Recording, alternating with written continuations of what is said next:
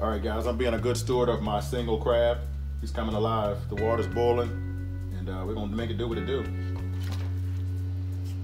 If I remember correctly, they get 3 minutes in the pot, and wifey and I about to eat crab. We about to make it do what it do.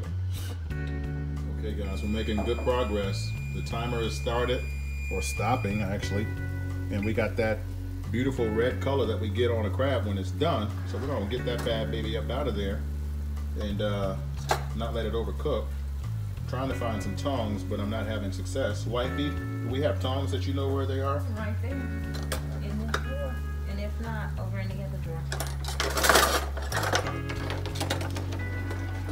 That thing gonna be rough. You better watch that knife. All right, guys, we're gonna get it up out of here before it spoils. Ooh, look at that. Before it spoils? I mean, before it overcooks. Ooh, that's juicy. What burns your ankle out? That's what it's supposed to look like.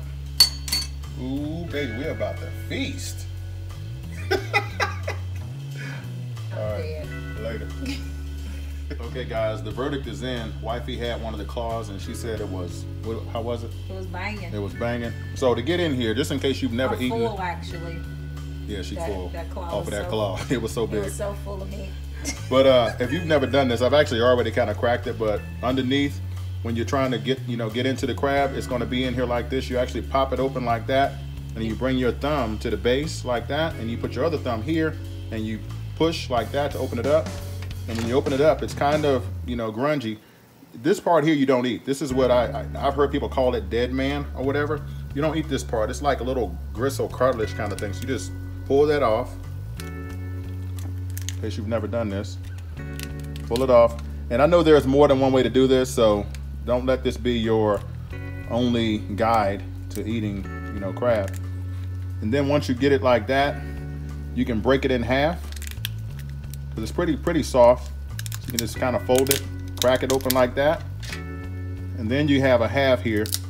And then this is where your meat is. The meat is in here like this. So what you can do, like these legs, you can just kind of pull like that. Look at that. I'm gonna get that to wifey. I gotta watch you eat that. Hold on now. Okay. I want it so bad I can't even. Okay. Okay.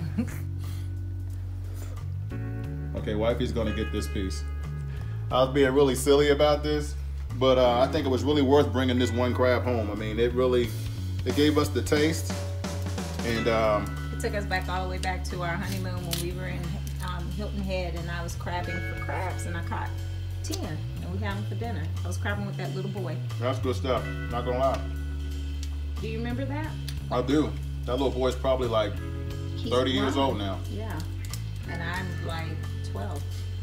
Yep, exactly. All right, guys.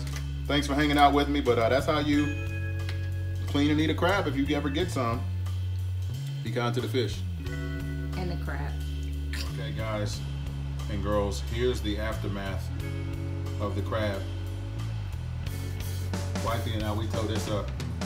We enjoyed it thoroughly. For it only to be one crab, I have to say it was quite satisfying. Gave me just a very nostalgic kind of an experience with it. So we made good. All right. Be kind to the fish and the crab.